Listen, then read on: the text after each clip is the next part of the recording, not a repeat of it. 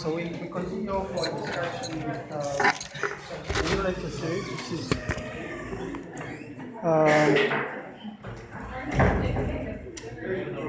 lecture series number 24, which incidentally happens to be the last broad topic that we are covering, which is good. And I think we are well on track to covering all there is that needs to be covered here. So, yes, no.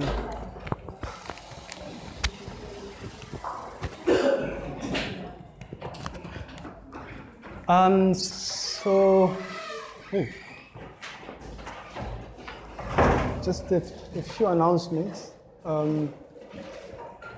So quiz number 18 is due on the 11th, which incidentally happens to be the same day when we get to write class theory test number 4. So brace yourselves. And like I mentioned in like the last time we met, I said I don't know where that thing is, right? I normally sit somewhere. I'd mentioned that the Wednesday class is going to be more or less like a revision session or something. So we'll probably continue off with logic gates over the weekend. On Sunday, I think we have a class, right? We have the makeup class, and I'm planning, like I suggested last time, we'll merge makeup session number 1 and 2 into the Sunday class on the 13th. The thing here is there's a couple of different things happening here. So I won't be around in the week of the 21st of October, but also the plan is to make sure that we are done with this so that we have enough time to go through the tutorials with Nonde, right? So that last week will probably be reserved for tutorial sessions, specifically for this broad topic.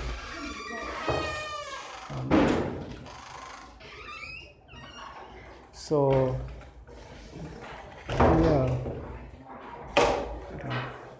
And the interesting thing about this is that like normally topics towards the end, right? You don't get to write tests on those things, and there's only going to be one quiz on this. So you want to make sure that you attend the tutorials because there's going to be questions in the exam on this particular broad topic, right? Okay. I thought I'd a question or two about the assessment, but anyway, all right, so the broad introduction here is, this is like a lecture outline for what we're going to cover in this particular lecture series, right? And the interesting thing about some of the things we're doing right now is that you're going to do them in, is it 2021 or something, so-called computational maths or computational mathematics, whatever it is they call it. And so the plan is just to gloss over some of the things that you're going to focus more on next year, right? I mean, we just want to focus on the more important things. So we'll just introduce this so-called Boolean algebra because it tends to be a fundamental building blocks when it comes to implementation of so-called logic gates, right? And then we'll look at a whole range of Boolean operators. Essentially, the reason we're going to be looking at Boolean operators really is because there's more or less like a one-to-one mapping between the operators and the different types of gates that we're going to discuss, right? So we want to understand the basics before we start zeroing down on the gates. And then something that we didn't do last year is like the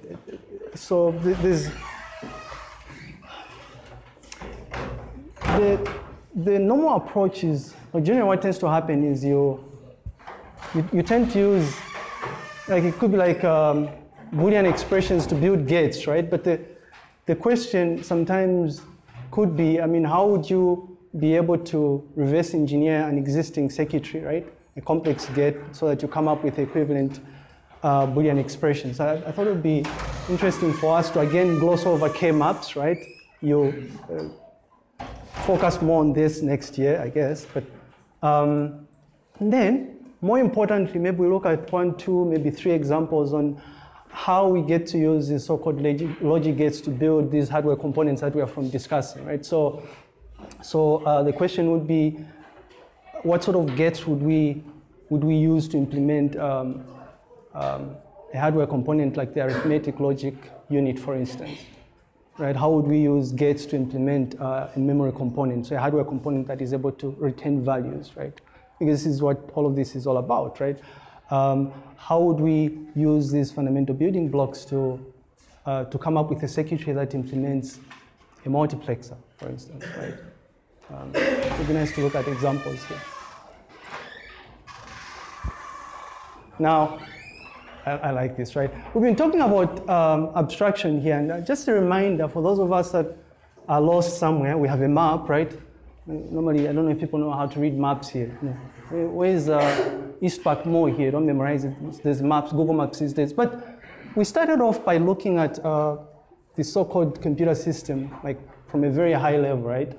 We more or less like studied it from the perspective of it being a black box. So what sort of basic functionality does it expose to whoever wants to use this thing? And then we looked at things like, software, and then we're just from focusing on this component, which is the instruction set architecture. But the question then would be, how exactly are these, the question we're trying to answer here is, how exactly are these instructions, how exactly do they get mapped onto the hardware, the actual hardware, right? Remember, we're tracing these instructions, passing through those different hardware components. So what sort of circuitry do they get to use, right? This is what we're interested in studying in this particular part. And also just to mention up front that we are abstracting a lot of things here, right? Again, we're still abstracting. There's more below here, right? In fact, right below the chip design and here, there's a lot more, but we're just abstracting so that we better understand what goes on behind or under the hood, right? Behind the scenes. But something else we discussed, we've been talking about for quite some time now, is this whole notion of, a computer works with ones and zeros. And we mentioned that the so-called ones and zeros are nothing more than flow of current, right? Electricity. So depending on the implementation, and typically it's usually the case that a one would represent something like a high voltage. And high here is a bit subjective because the people implementing the hardware will get to decide a certain threshold that would be mapped onto a one, for instance. So when we say, a computer works with ones and zeros, what we're essentially saying is it's the relative flow of electricity through these different hardware components. So if you're working with a relatively high voltage, then it's a one. If it's a low voltage, it's a zero, right? Again, we're abstracting these things here. Another way of viewing, we're trying to analyze these ones and zeros is from the perspective of these two states being equal to either true or false, right? So essentially we're saying if you're dealing with a high voltage, then essentially what you're saying is that it's true, there is indeed voltage flowing through the circuitry. Otherwise, it's false, right?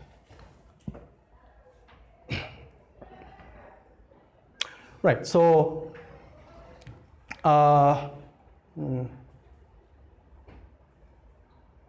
so essentially all the different operations that we'd be dealing with when it comes to logic gates would either result to a one or a zero, right? It's interesting in my opinion, right? So the so-called implementation of logic gates, right? I thought again I would take us back to something that we discussed a very, very long time ago, lecture series number 2, and we were looking at the historical perspective of so-called computer systems. We talked about the fact that the implementation of the so-called circuitry, circa second generation, was implemented using vacuum tubes, right? I just wanted to remind you of this fact. Right, so logic gates and inform circuitry, and so obviously there has to be a way in which you implement that circuitry, right? So first generation computers use vacuum tubes, right? And then fast forward to second generation, we said one of the significant technological advancement was the so-called transistors, right? And since then, actually, transistors have been stuck with us. So important, so much so that you can literally trace the history of transistors from, I think, second generation up to this point in time. And do you realize that the relative number of transistors that you find in a computing device like this is significantly more than that which you probably would have found in the so-called Pentium 1, which came out, I guess it was in the 90s or something, right? Interesting statistics here. I don't know if there's, they say the average smartphone these days, chip on your smartphone has about, is it almost 2, maybe 3 billion transistors? Right, so I guess, I suppose that kind of gives you an idea of how you go about using using so-called transistors to build logic gates. We're studying logic gates, but we're saying that under the hood here, the implementation of this code circuitry, because the circuit is composed of logic gates, right? And so the way that you actually physically implement these logic gates is by using certain special components, right? Currently, it's transistors. In first generation computers, it was vacuum tubes, right? What I'm saying is, CPU chip on my phone, for instance, has roughly, I guess that's what the internet says, about 2, maybe 3 billion transistors here.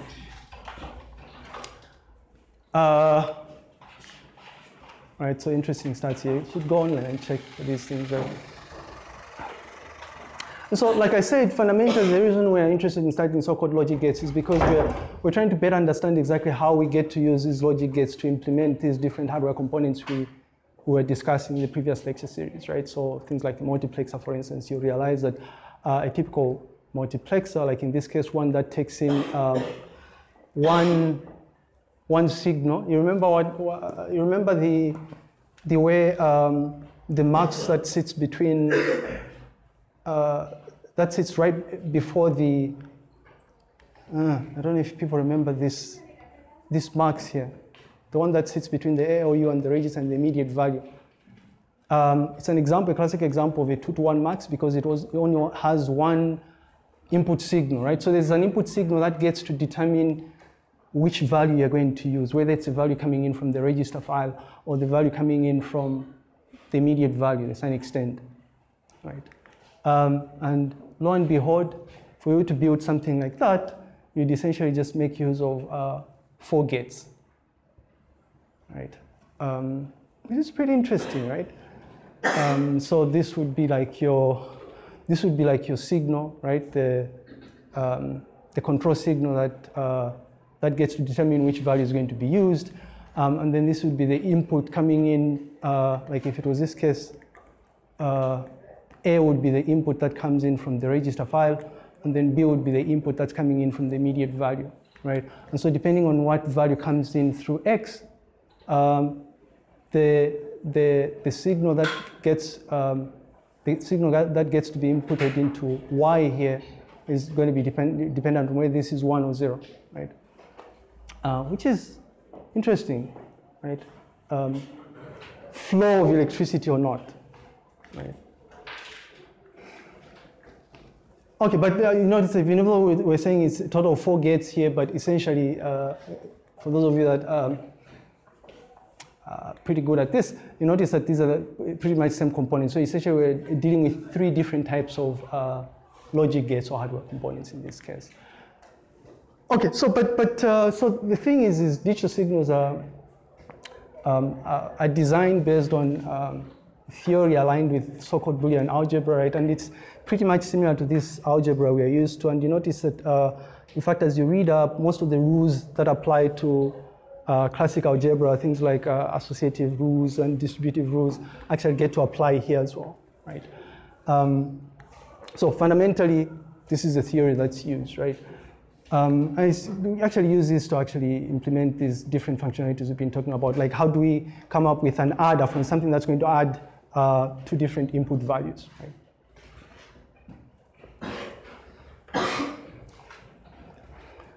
Okay, so when it comes to so-called Boolean algebra, obviously, just like algebra, it's defined by values and operators, right?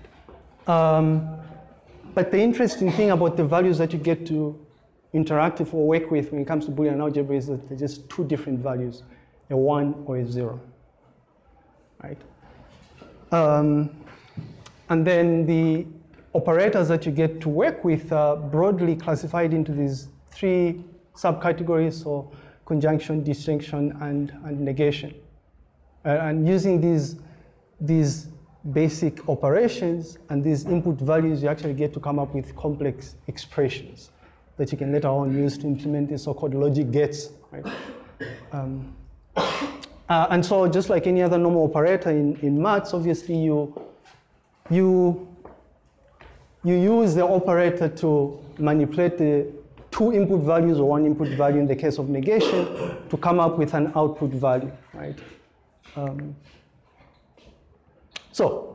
terms of conjunction is similar to so-called multiplication, right?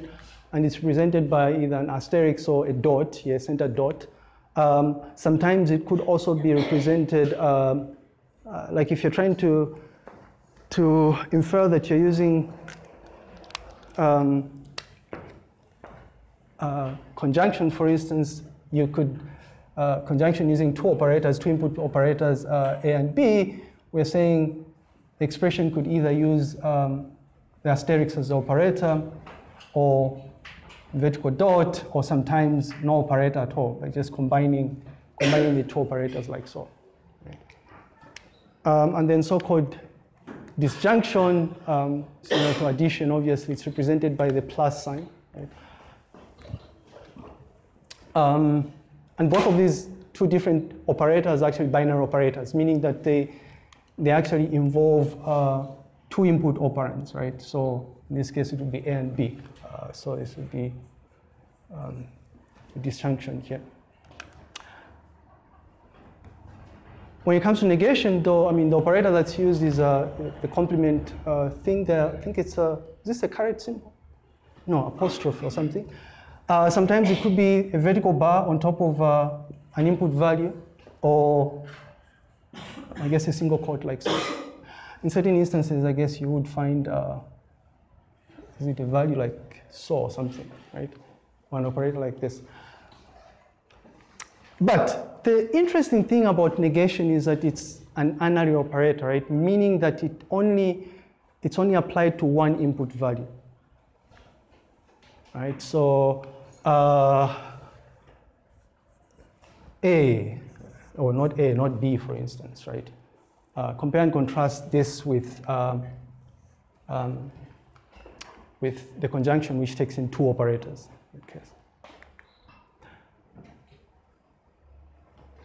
Okay, so again, because we are dealing with two input values, we can view those input values as being either true or false, like we said. Yes, sir?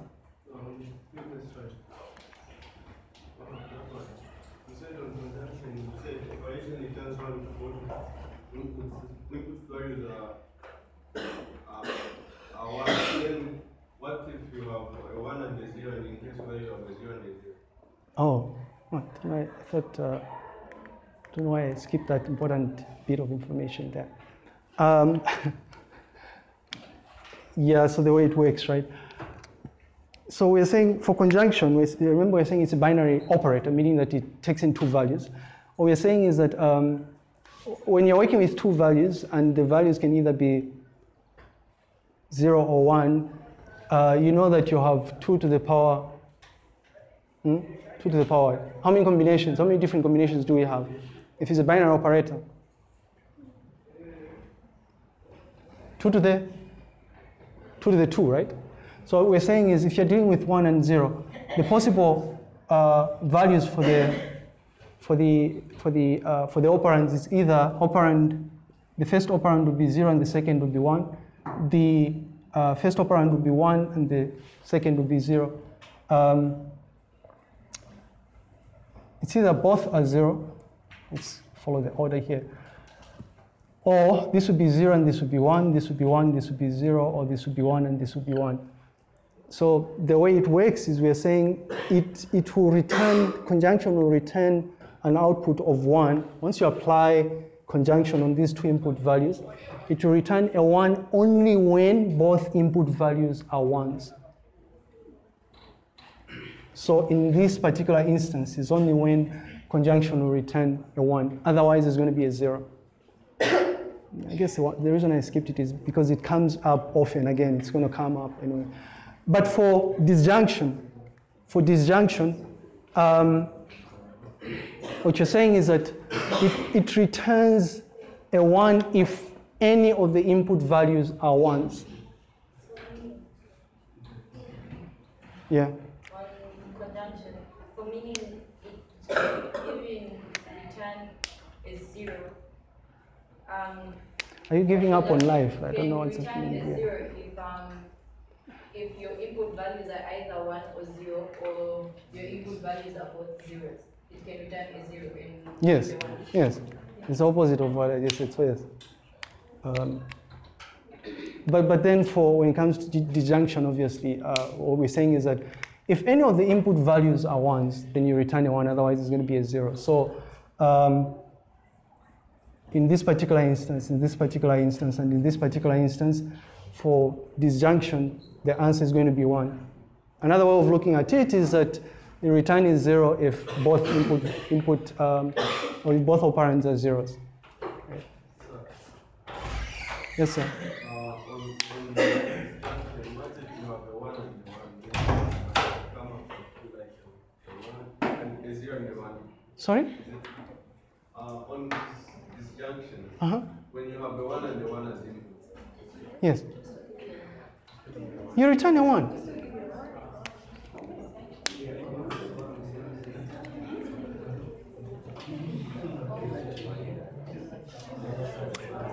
I was trying to think of a different example here.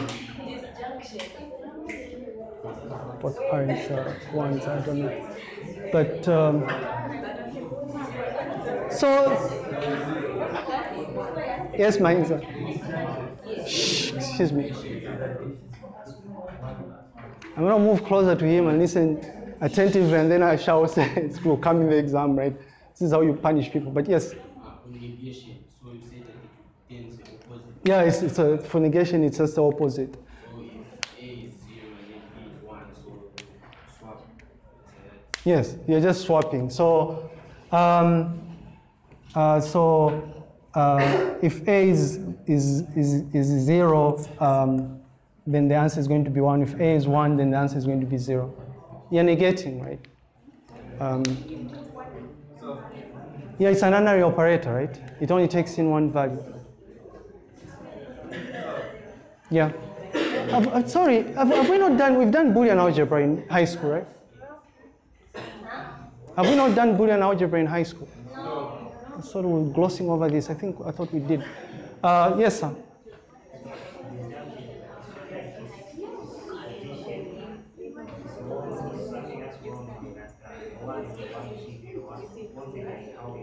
No, it's not. It's not a. So it's not a literal interpretation of what addition is, but it's, yeah. But multiplication. So conjunction could be viewed as like actual, like what typically happens when you're multiplying two input values. Like 0 times 0 is 0, 0 times 1 is 0, 1 times 0 is 0, 1 times 1 is 1. Right? But really disjunction doesn't work like that. All right, so remember that for you to understand this, right, it's best viewed from the perspective of a 1 being mapped onto a true and a false, right? I'm saying for you to be able to better understand what's happening, you could also view the 1 as being a true and the 0 as being a false. It's better that way, I guess. And this is coming up a lot. So you notice that using those three different operations, we can actually pretty much come up or be able to evaluate complex expressions, right? So an expression like, I mean, this is not complex, obviously, it's an easy one. If we negate A, we know that we're just going to get the opposite of A. We can evaluate this. If we have an expression like applying disjunction on A and B, and then use the result to get use the result here as input with C, and then apply disjunction here, we can easily evaluate this. Oh my goodness, this is so many different things here. It turns out that there's an order, by the way, in which these expressions are supposed to be evaluated, right? So negation takes precedence over the others, followed by conjunction and then disjunction. But then if you have something that appears in parentheses, obviously that particular expression takes precedence, right? So like in this particular case, we would first of all have to evaluate AB and then use this result to evaluate the result plus C prime. Right? So C prime and then AB and then the result of C prime when we apply disjunction on the result of C prime and the result of AB. Order of execution is negation, conjunction, and then disjunction. Well, actually, first it's brackets, and then negation, conjunction, and then disjunction. So when you have a complex expression, these rules must hold, right? You start evaluating from the one on the top going down. Yes? I think I'm lost from the same operation. Okay. I know we are here, but I don't know like what's happening, like the simulation to the logic gates that we were talking about, and then the values that we're talking about. The A. We haven't started talking about logic gates yet. We're just looking at Boolean algebra here, and then subsequent slides will get to explain a lot more how you map the theory around Boolean algebra to implementation of logic gates. So hopefully, can I say we pause for a question and then maybe it will be answered as we apply this? Yes, sir. Negation is a different thing in such an expression. For example, let's say A, B plus C negate. So say we'll be given a C instead of C, the negation of C, we'll be given a C at first. When you say a C is a 1. It depends on what the question is, right? I mean, the question could be just, the question could be, it could be given values, or you might be told to say, come up with the so-called truth table, which we discuss very soon, actually. So using those two, because remember, fundamentally, when we're dealing with whatever expression we're working with, we are working with two values, either 0 or 1. Right, so the question could take the form, oh, what result do we get when we use a different combination of values here, 0, 0, 0, 1, 1, 0, 1, 1, right? Well, like in this case, we have 3 input values, so it would be 0, 0, 0, 0, 0, 1, 1, 0, 0, 0, 1, 0, all the way, right? Okay. Right, so it turns out that those operators that we just talked about, so conjunction, disjunction, and negation, can actually be used to implement logic gates, right, so-called logic gates. And really there's a one-to-one mapping between conjunction and the AND operator, right? So conjunction is the AND operator, so-called multiplication, if we can look at it or view it as multiplication. And then the disjunction is represented by the OR operator. Negation is represented by the NOT operator, right? And then interestingly enough, you can actually derive other components using the base gates that we have here. So you can come up with an AND gate by applying the NOT operator to an AND gate, right? So this is a combination of an AND gate and a NOT gate, right? Really the visual representation of, so this is a visual representation of an AND gate, right? This would be a visual representation of, I'm horrible when it comes to drawing, right? This would be like your, this would be like your OR operator, and then this would be like your AND, sorry, your NOT operator, right? And you notice these two take in 2 input values, but this only takes in 1 input value, which could be an A or a B or a C, doesn't matter, right? And then when you apply something like a NOT gate to an AND gate, what you come up with is a hybrid of the two, which is represented like so. Right, so the only difference here is this circular thing here, right? Same goes for your so-called OR operator here. When you apply the NOT gate to an OR gate. But there is also what's called an exclusive OR operator, right? So it's different from, yes sir, Madam. What's the combination of the AND and the NOT, of the conjunction and the disjunction? You can't, no, there's no such thing. No, there's no such thing. You'd have to combine them differently. It would be like you'd be taking in output coming in from an AND gate and then feeding it into an OR gate, for instance. Right. There's also the exclusive OR gate, right? We'll see the behavior just now. But the difference with an XOR and an OR operator is that in the representation is you have two curves there. But the difference is that this only returns 1 if the two input values are different. So it will return a 1 only if you have a 0 and a 1 and a 1 and a 0 as input values. Right. Sorry? You get a 0. Because the answer that you get can either be a 0 or a 1. Right? So if we're saying this only returns a 1 when the two input values are different, then you know that if you have a 0 and a 0, you get a 0. If you have a 1 and a 1, you get a 0. Right? And you notice that using these, I'm going to go now and pretend that we've, I promised to name and shame. Maybe we'll do that before we part ways. We're almost done here. Bear with me. I know that interacting with me has been painful. Very soon it will be over. It's almost done, right? It's done, actually. It's almost done. So if you could just bear with us. Let's finish this on a good note. Right, thank you. All right, so using these different gates here, you can actually come up with complex circuitry. Something that will be able to add two numbers. Something that will act as a multiplexer. And I mentioned this, if you've been following, right? If you look at these different gates that we have here, you notice that we can use that to come up with a multiplexer. A 2-to-1 multiplexer here. Not, and, or. Right? And really all you're doing is you're feeding this multiplexer takes in 3 input values. And we know this. Multiplexer takes in 3 input values, like the standard multiplexers that we've been discussing, right? The control signal and the 2 input values, the one that you decide to send to the ALU, right? And so all you have to do is understand exactly how these different gates can work. Yes?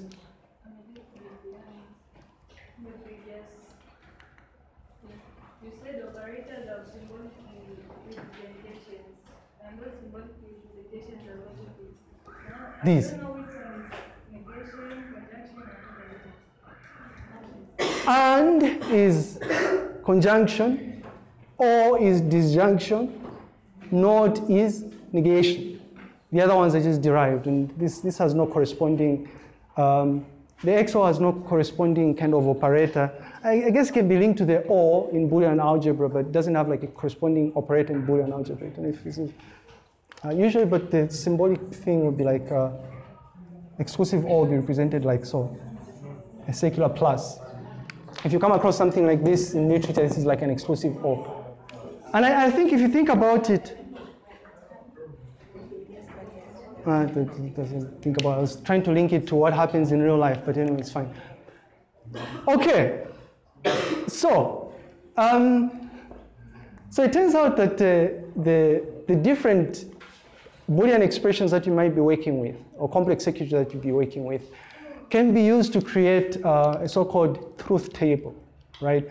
Really, this is like a representation of what sort of output value you get after you apply an operator to the input values that you'd be working with. And we know that the input values can either be a 0 or a 1. So given 2 input values, for instance, A and B, we can come up with a truth table that will tell us the different types of outputs when we have those different values associated with A and B.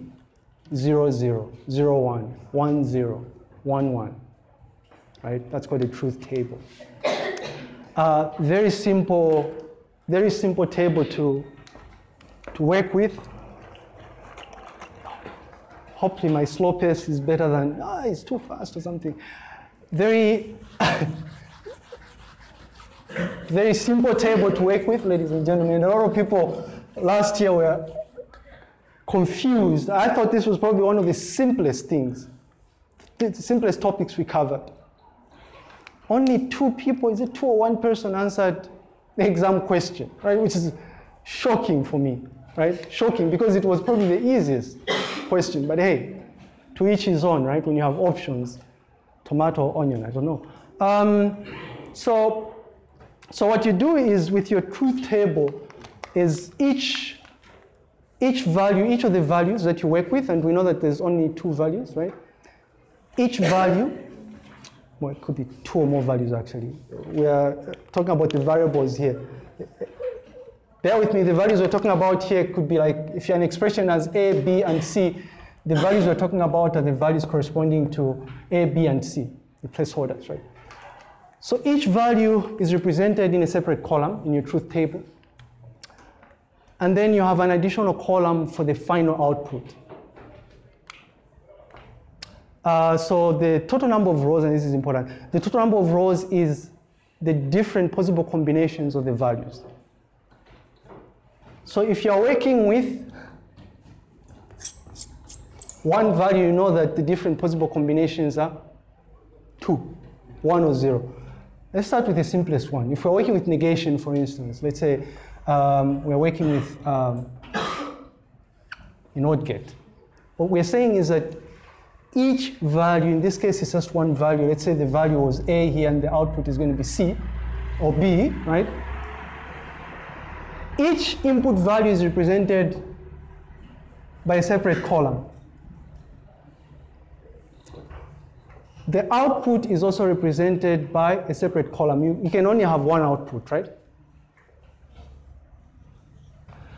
And then you have number of rows that map onto the different possible combinations for the input value.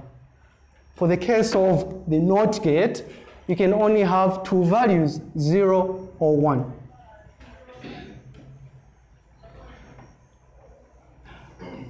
If you're working with a gate, I guess, or an expression that has, let's say, 2 or more input values, the situation kind of changes. So observe, let's say you're working with an expression or a gate like an AND gate, for instance. You know that you expect 2 input values, let's say it's A and B, and then an output value of C.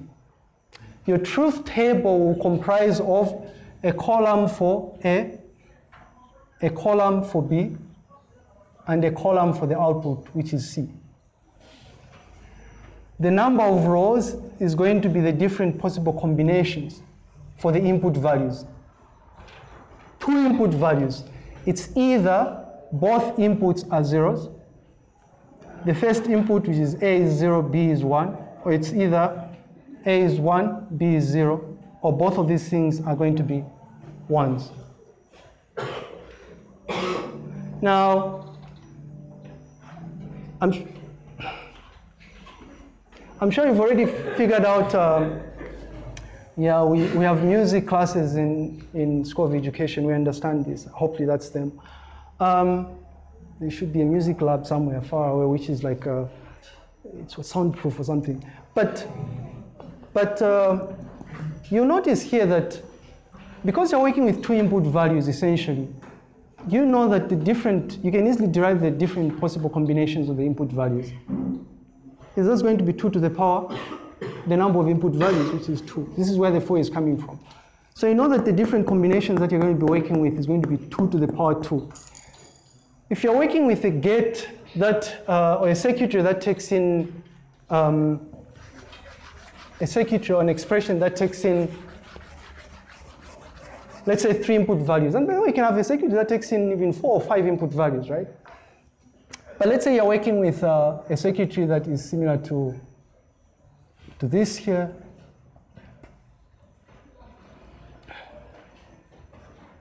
I'm making things up here, but I guess it will work here.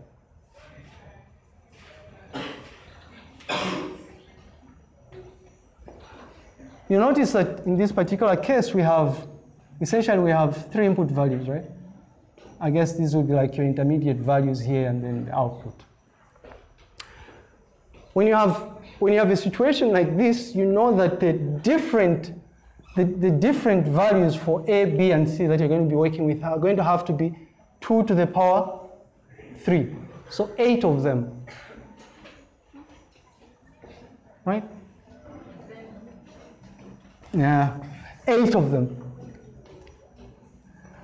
0, 0, 0. 0, 0, 1. 0, 1, 0.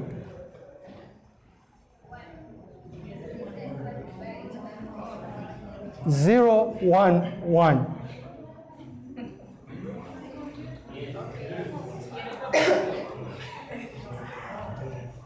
1, 0, 0. 1, 1, 0. 1, 1, 1. 1, 2, 3, 4, 5, 6, 7. Ooh, there's something missing. Yes, we missed one. Where's your one? There. Yes. I was deliberately, you see what I was doing here, I'm deliberately doing this because I want you guys to form a connection here. 2 to the power 1, right?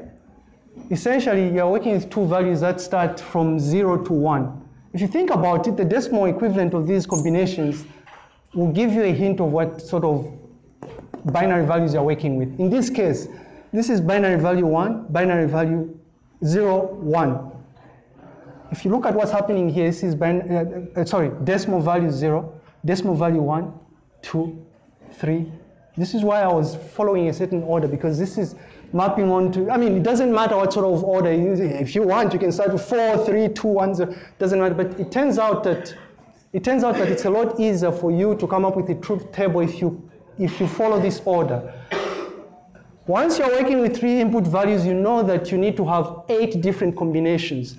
8 different combinations that will be between the values 0 up to 2 to the power, 8 minus 1, which is 7. So essentially, you're going to have to come up with these different combinations by just following 0, 1, 2, 3, 4, 5, 6, 7. This is what I was doing here. This is 0, this is 1, right? This is 2, this is 3, this is 4, this is 5. This is 6, and then this is 7. Right, hopefully this kind of makes sense here. Am I still too fast? Hey, don't know. So here's a simple walkthrough here, right? If you think about the different things that we've spoken about here, whether you're dealing with gates or it's a Boolean expression like this. This, by the way, is I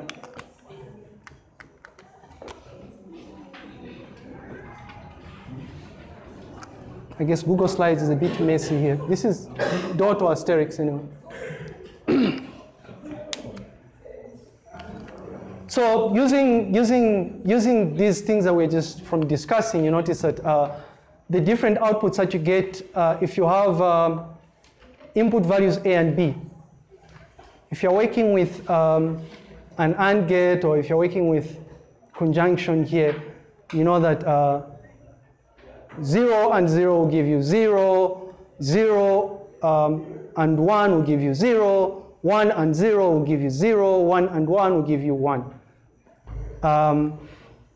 0 or 0 will give you 0, 0 or 1 will give you 1, 1 or 0 will give you 1, 1 or 1 will give you 1. Not 0 will give you 1, not 0 will give you 1, not 1 will give you 0, not 1 will give you 0. For B, we're working with this value here. Not 0 will give you 1, not 1 will give you 0, not 0 will give you 1, not 1 will give you 0. Right? Like it's a game, right? Apparently. It sounds silly, and I'm sure like our 2-year-old brothers will be performing better than we do. If we were to apply these rules here to a slightly more complex expression or circuitry, because remember this, what we have here, this is a dot by the way, what we have here can be viewed as a circuitry also, right? This is an AND gate, this represents an OR gate. This bar here represents a NOT gate. Yes?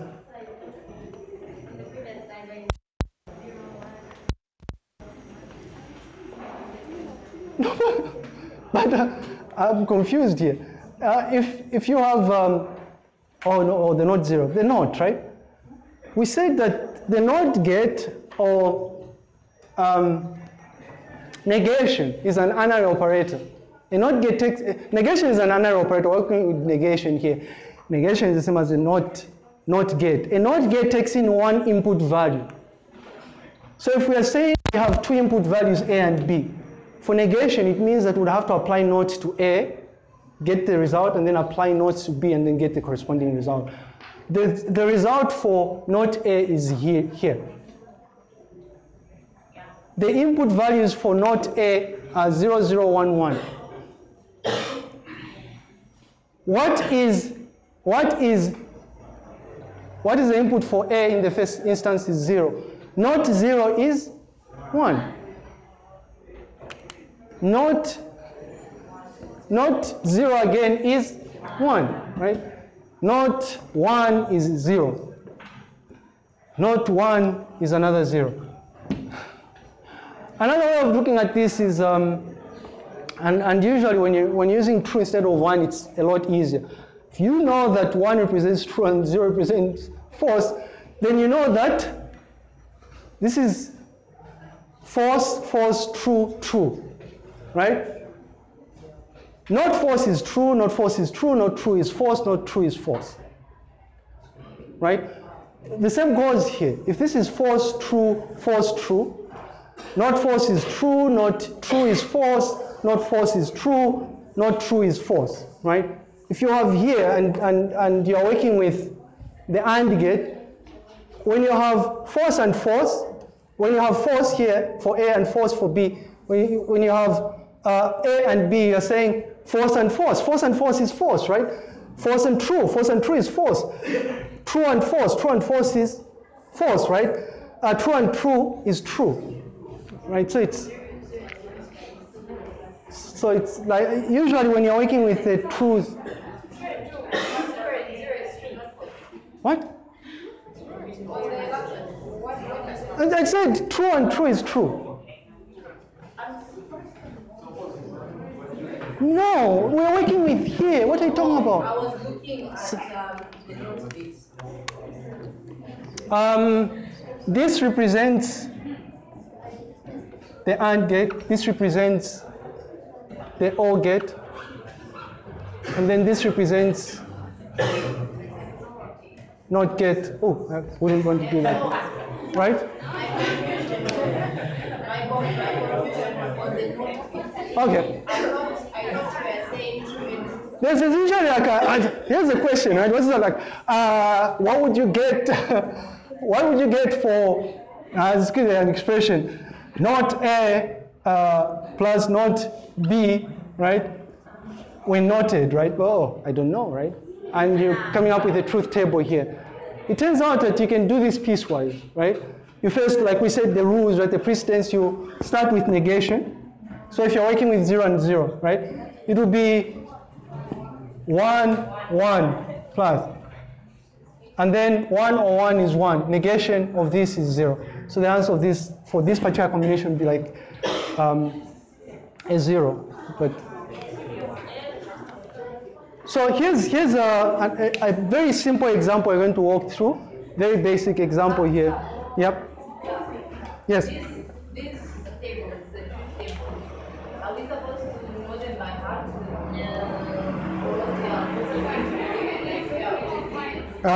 To each his own. You can memorize them by heart if you want. But is it necessary?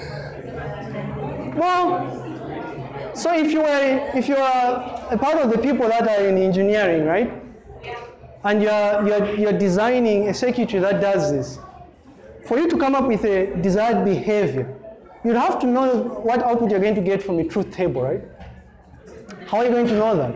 Memorizing is a bad idea because there are a ton of different circuitry that you get to work with. No, you can derive this. If you're working with two values, it doesn't matter what sort of gate or expression you're working with. You can easily derive this by just using the input values. Input values will hold value 0 or 1. Sorry? My question is, the way you give us first this the tables in exams? No, you can't be given a truth table. You can't be given a truth table. Okay.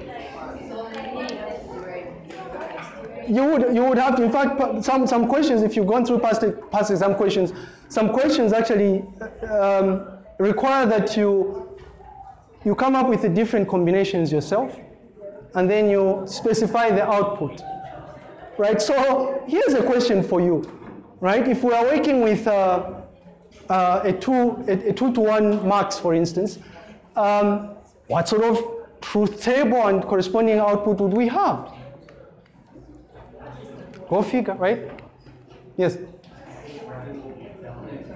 Sorry?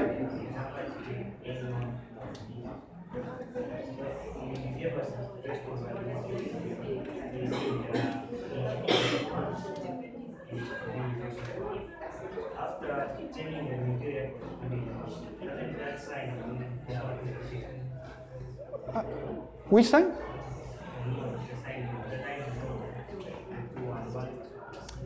No, why would it shouldn't disappear, because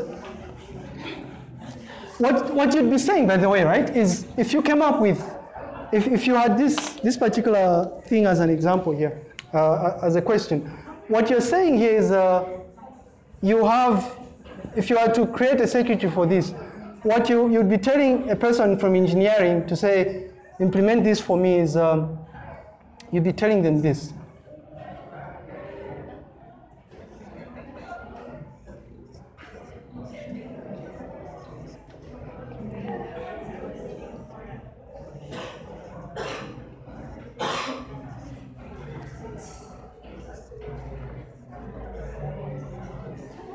This is what you're telling them, right? This expression is supposed to map onto this. You're saying the inputs from A and B are first going to be noted, right? And then you get the output once you note A and you note B and you feed them into an OR gate. And then afterwards, you note the output again. Sorry? Yeah, this is why we have a note bar here on top. All right, this is easy stuff here, but... No, the previous slide, the slide that social yes, that the input value X. Yeah. Isn't it going to go on both sides? Yes. How it's going to go on both sides? Mm-hmm.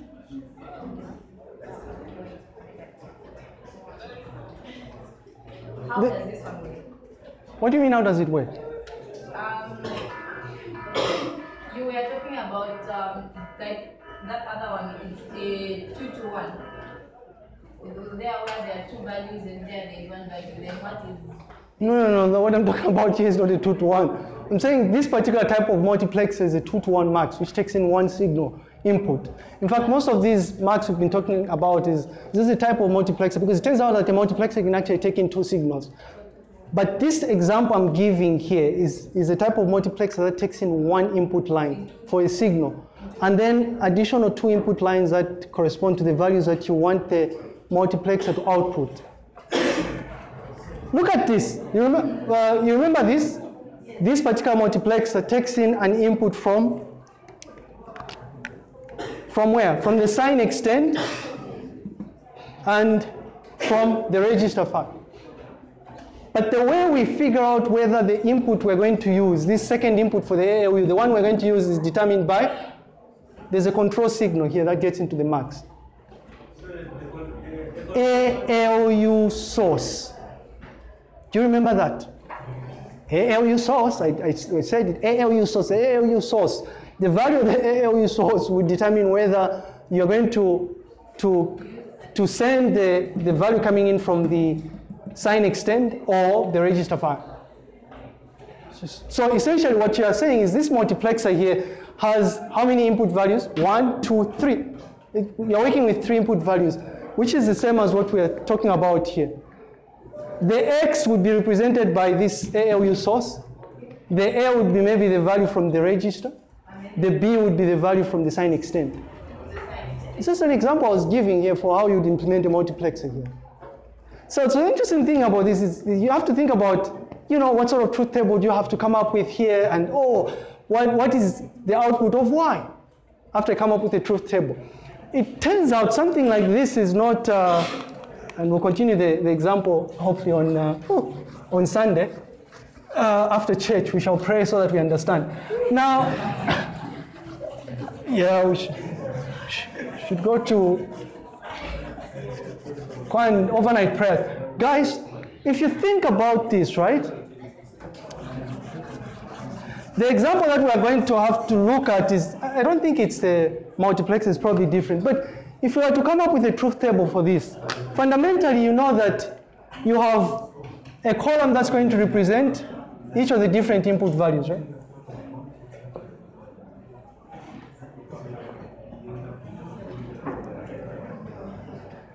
At this point, you already know that because you have 3 input values, it's 2 to the power 8, so you need to have 8 rows, right?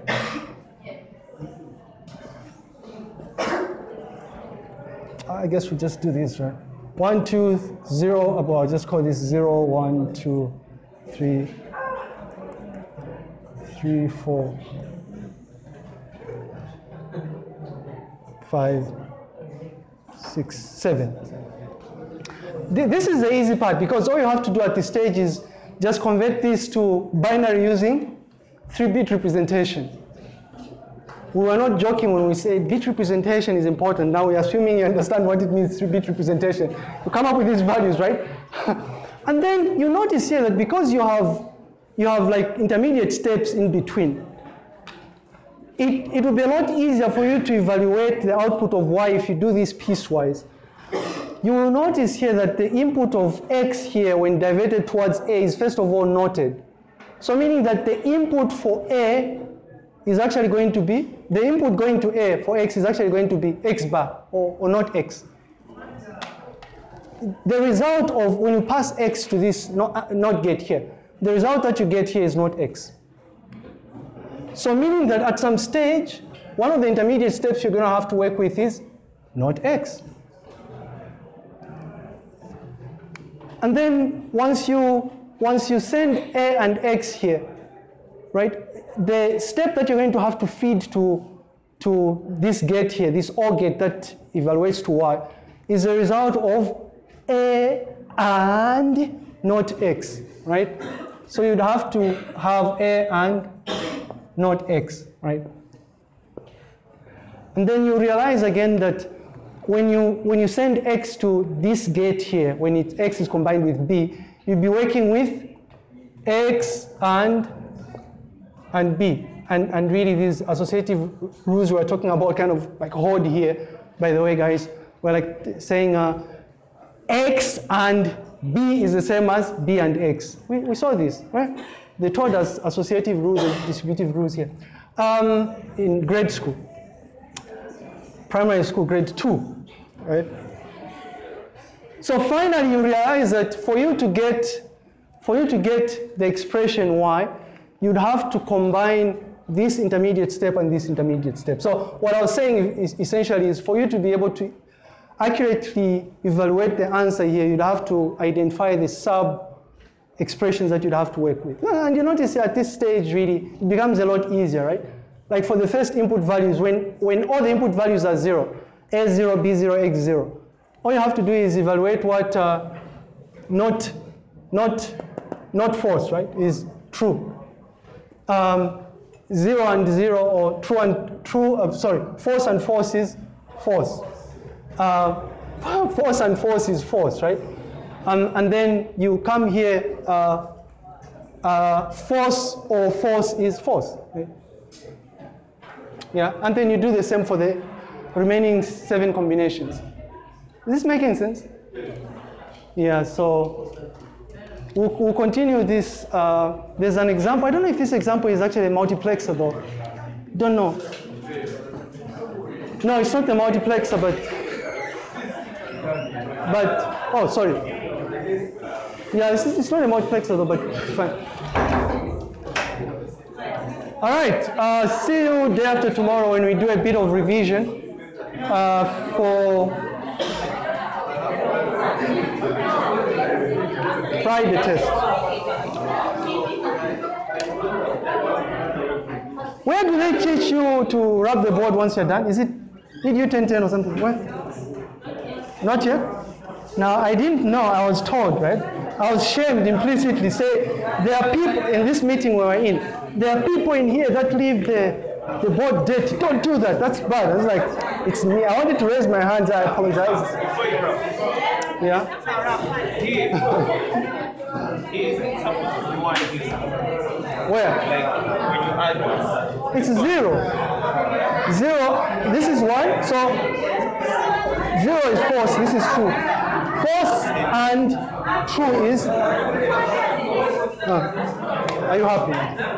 happy now. Okay. It's just that the way you say it, it's like as though there was 0 here. Where? When you were saying it. No, I was probably referring to this. There is a 0 originally here. It's a 1. Are you supposed to use this one because of expression? Yeah, we use this, yes. No, as in using a 0. This one, as this one. Yes. That's what you do. Yes. Yeah, I'm saying in your explanation, you say it as though we're using 0 instead of 1. Oh, sorry. Say it false and false. Now I'll be forced to play back this recording to check where I said that. Okay, sir. Me, I want to ask a question. Can I say an ant? Can we start with the person who was first? Zambia. Yes. The First same part. draft is out and it's still the same. Yeah, I saw that. And It's almost too late now. The land majors are going to have to endure the pay. If I were you, I would already start thinking about the food I'm going to take in the venue, what I'm going to eat. You must plan. Yeah, in the venue, yes. You're entitled. You go with the food there. But we'll try and see if the final draft can be changed. I'll go and see Mr. Mbula. I saw him right before the timetable was released, and he assured me that they had actually written to the registrar's office and they were expecting a change. But I looked at it and there was no change. It's like, don't know. There's little I can do, but at least I try by warning you upfront to fix this. But we'll try and see if it can be fixed. But it's doable. Yes. Yes, so I think my question was, can I say an ant, I don't know if it's an ant or ant, can it be the same as a conjunction? It is the same.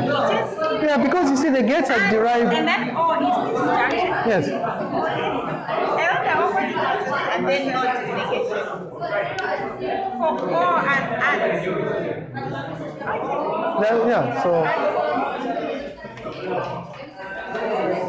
Yeah, so very soon you'll be able to, maybe we'll discuss how, if we have enough time, we shall discuss how we get to create memory structures. So how do you store data into, because the data you're storing, by the way, you're storing in a circuit like this. It's an electric signal. Sorry? Yes, it's for the exam. And the last quiz. We want to cover up to lecture 1. So? The test content. We will go up to lecture 1. I'm planning to start with it. Up to lecture series number 23, right? So we're gonna cover the Sorry, 22. 22 only mix, right? Yeah. 19 up to 22. Yeah, you want to check the slides. There's somewhere in the slides where this was discussed. I also sent out an email with these details, right? You don't read the emails, right? And you're probably one of those people who doesn't read the table of contents for a book. You just go to the thing, right? If you had read the beginning, the slides that have information or announcements, you would know. Sorry? Check what? The content. It will have to 19 up to 22, right? I would suggest that you, I don't want you coming back to me and say that you said this. Check the announcements and the emails. The answers are there. I'm not going to open up my emails to check the mails I sent to you or the slides because you have the slides. What did we say, Andrew or Mwepa? Do you remember what we said? Yes, it's gonna cover everything for mix and if you have a baby brother, go there and play a game of truth or false, right? True or true. You'll be surprised what they teach them. And so, sorry? Yeah. Hi. Sorry, just a second. I'm trying to... I'm trying to show this guy something.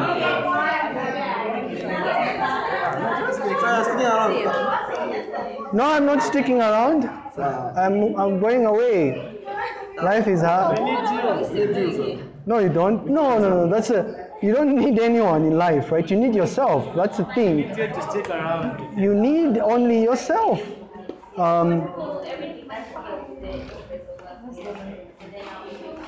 Okay, see. Alright. So, you should just do a little bit of like one instruction in data part. No, I'm attending a meeting, so I have to rush in. Dr. Can you do me a favor and upload that one on the GC Hub, the Maro. Do you see this? Go and read lecture series number 21.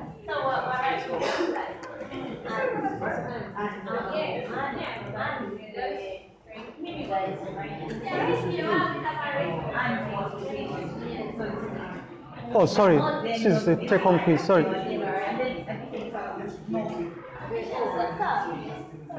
Hi. Sorry? What's that? It's all. It's plus.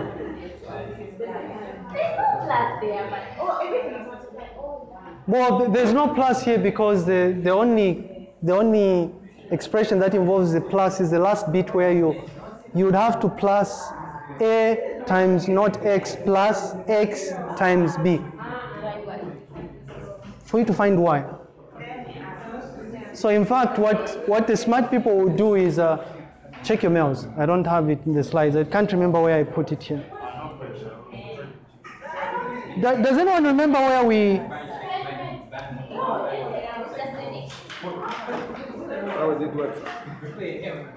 Where we discussed what was coming in test number. Can't remember where but I've mentioned this in classes. Yeah, the contents that's going to go in test 4.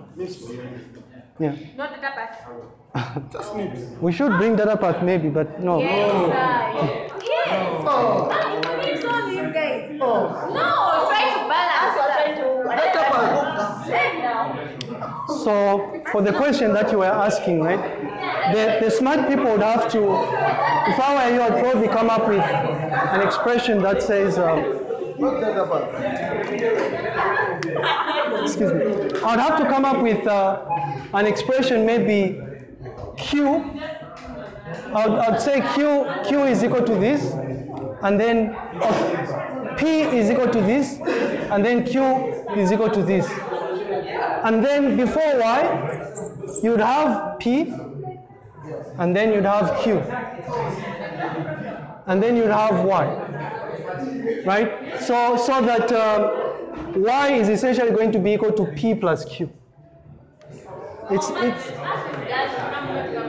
Yeah, it's fine. It's just that it can be confusing if you're working with a much more complex expression. So you want to, for some people, right, some smart people will just go up to, you have A, B, and X, and then you derive the truth table without a problem, right? So you don't, some people don't need this necessarily. You just work with the input values and then you go back, but I don't know. For what? For all the different combinations? Can't be. That's what.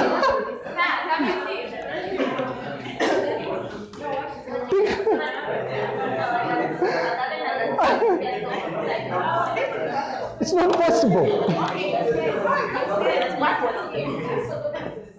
There was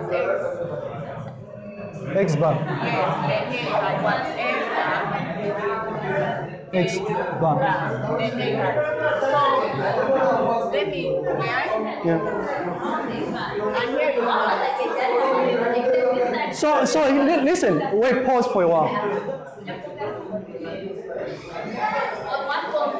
I can already think of, you see, without really going through the entire truth table, I can already think of a scenario where you get a y equal to 1. Think about this for a second. Work with 1 for A, 0 for X, 1 for B. So X bar is going to be equal to 1. A is 1, so it's 1 times 1, which is 1. Which is 1. Then X is what? Oh, I see what you mean. B is 1. So This is 1, right? So we have 1. This is 0. 0. There's bound to be, yeah. So Really? Oh, we're using the one. Okay. What gate comes before the output of what? Oh, it's a mirror. Hi. the other part there we say X and negation. Why did you use negation X? That's why you use negation A on the other one. Where we have? There we have A times negation X. And then the other one we have X times B. Why did you use negation X or use negation X? Because we are following what's here. The reason why we have negation is because output is being directed towards. You see that this is. You notice that this is O, right? P O Q.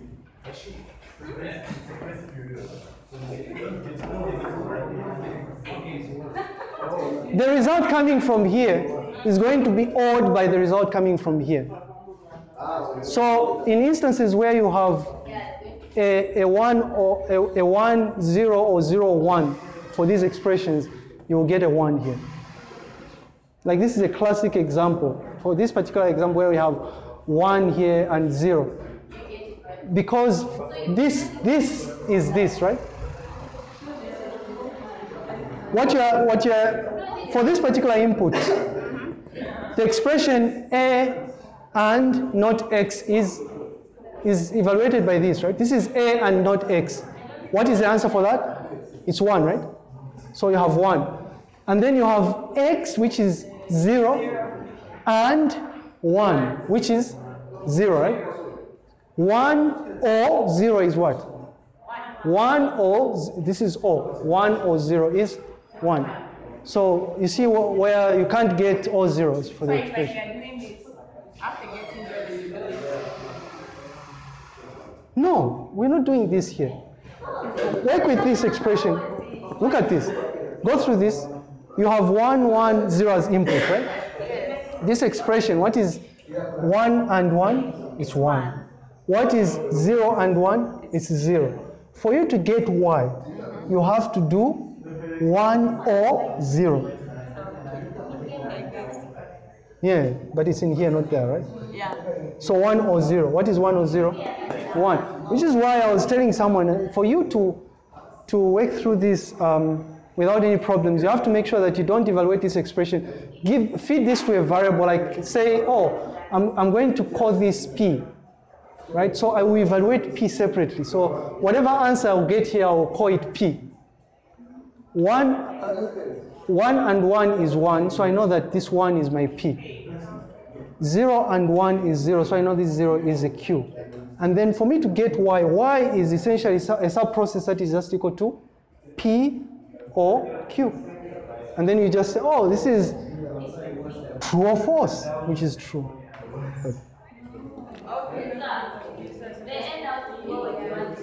Sorry? The end output, what is the one? Yes. You can't have more than one output. Look at the fundamental gates we're working with. Were you guys paying attention? Sorry? There's what? Yeah, but the output is just going to be 1. Because, you see, even if it's a complex expression that you're working with, but fundamentally, the output is just going to be 1. Except for your adder, right?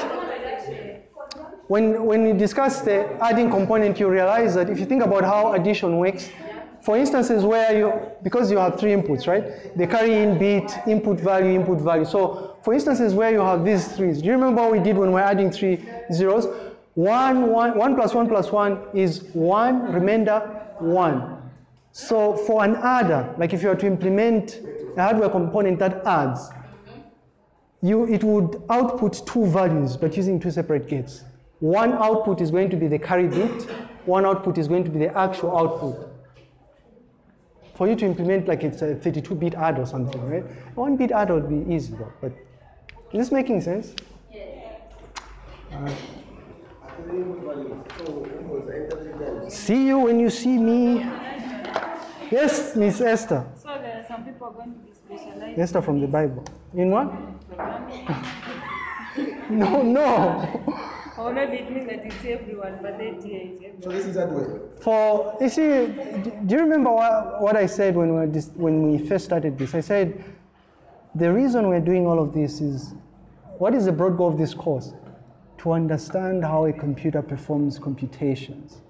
So, Dr. This ends at first. There's no course that you're going to do that involves computer architecture, right? Maybe if you are in engineering or computer science, they have like these other advanced courses. But for us, we're just trying to understand, because it turns out if you understand how a computer does these things, it becomes a lot easier for you to learn how to program using a high-level programming language, because you understand what's going on behind the scenes. That is the goal of this thing.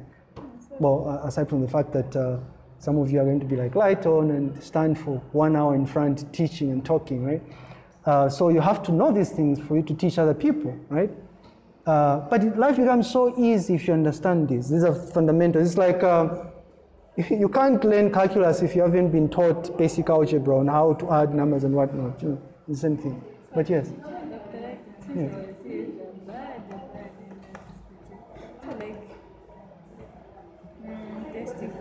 Yes.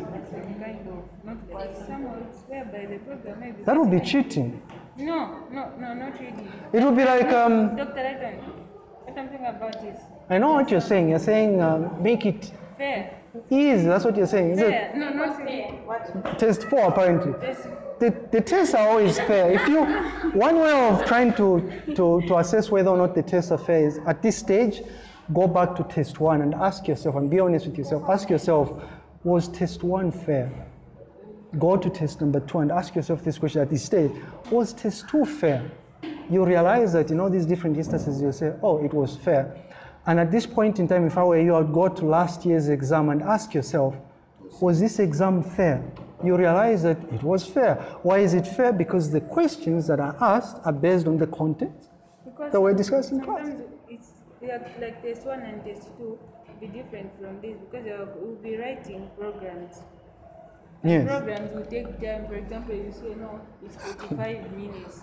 And Right. then you've asked us to write a program which will take maybe 8 minutes. No, so again, if you look at the questions that, thank you for reminding us, maybe we should change this time around. If you look at the questions, thank you so much, Esther, I really appreciate your feedback.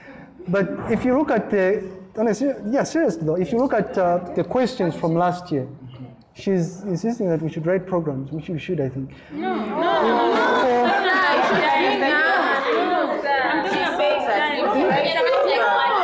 No, I don't mean, she didn't mean it literally, but she was. No, I was talking about. You invoked you raised a very important thing. No, that's why I'm saying thank you. Like the question is full, and then it's just 45 minutes, and you want us to answer all the questions. No, not programs, Dr. Ayton. If you look at last year's tests and tests especially, and the exam, there's no question where people were asked a question that was hypothetical, like this, not hypothetical, but a question like what came in the, what do you call this? The quiz. Say write a program. Nowhere, right? Do you ever come across that question? No. It's just small chunks of code, right? You're being assessed to see if you understand. But I think to maybe change things slightly. I'm not sure she did. Esther didn't mean don't go in the WhatsApp group and say Esther did this. No. After the test it will be because if you what? We're going to pick up after the test if we find the program. Have you read the rules? Be expelled, yes. But time. Program writing time. It should be considered. Right, that will be considered. Enough time for thinking. When you're writing the code, you have to think. That is true. More time. So people keep mentioning writing the code. What do you mean? Which code are you talking about? Ladies and gentlemen, I will see you when you see me.